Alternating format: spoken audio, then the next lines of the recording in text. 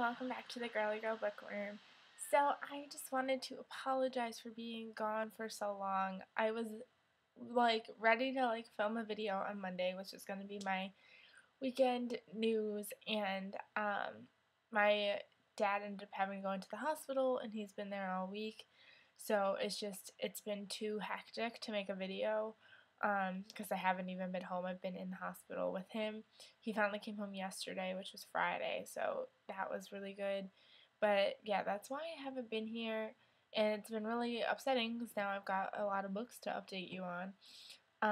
Because I have a weekend news and a weekly wrap up, and I'm going to combine them into this video to share with you.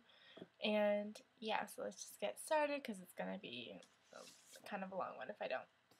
So the first book I read last weekend was Unbelievable by Sara Shepard. This is the fourth book in the Pretty Little Liars series. I gave this one, I think, 4 stars. I think this is the first one that I haven't given 5 stars to. We finally find an A, so that made me happy, but I feel like some of it just kind of dragged out and is kind of slow, but I'm still really enjoying the series, and I'm glad I finally found an A because I don't have any of the other books in this series, so I can't continue it on for a while, so I'm glad that I have somewhat of an ending, even though it's not an ending. The next book I read on Sunday, I was so excited to read, and that was Diva by Jillian Larkin. This is the third book, the third and final book in the Flappers trilogy, and oh my god, I love this series. Like, people say, oh, it's really, not anything special. It's not, but it's, the funnest thing ever. It takes place in the 20s, follows 3 girls, drama, mobsters, killings, boyfriends, fiancés, drama, and I love this series. I think it's so fun, and I'm gonna miss it terribly. I think I might make my mom read it just so that way I could live it again through her. And the next 2 books have to do with each other, and I read them throughout the week. And that is The Battle of the Labyrinth by Riordan, which is book 4 in the Percy Jackson series. I think it's hilarious because I only was going to read The Lightning Thief this month, and clearly I went above and beyond that. I gave this 4 stars. Again, I know why people like it, but I don't understand the whole, this is the best book series ever thing yet. I liked it though, so I gave it 4 stars, so I'm excited that I did get to read these this month. And obviously I said it was related, so that means I also read The Last Olympian by Riordan. This one jumped up to a 5 just because of the ending, and I just liked that it had everything came together and it sets up this plot to bring on to the spin-off series, because I was trying to figure out where the spin-off series was going to come from.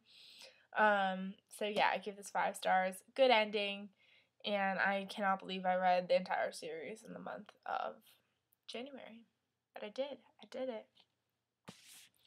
And then the last book I read yesterday because my dad finally came home and I was actually able to sit here and read.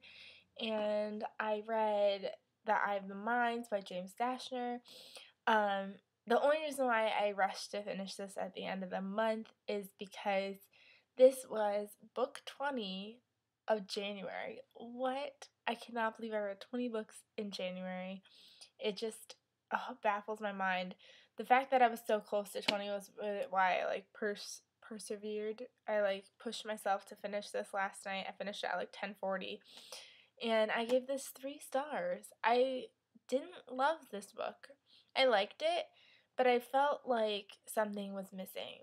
This is about a boy named Michael, and he lives in this place where you can get in a coffin and go into a virtual world, and you basically kind of almost live in this virtual world, but you come back and you can feel things when you're in this virtual world as if it was real.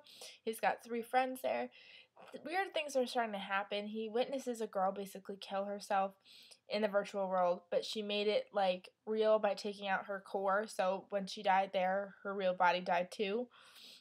And there's people that have been going missing, and the VNS, which is their FBI, enlists Michael's help because he is a very good hacker, and they want him to get this other hacker, which they believe is causing all these problems.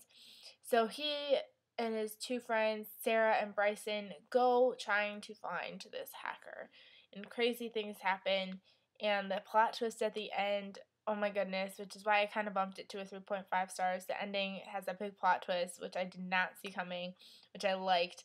But the thing that I thought it was missing was you're in this virtual world, and the only thing that ever makes you think that you're in a virtual world is the fact that they're programming things and they're looking at codes, and the fact that, like, they, if they die in the virtual world, they can basically wake up in the wake world.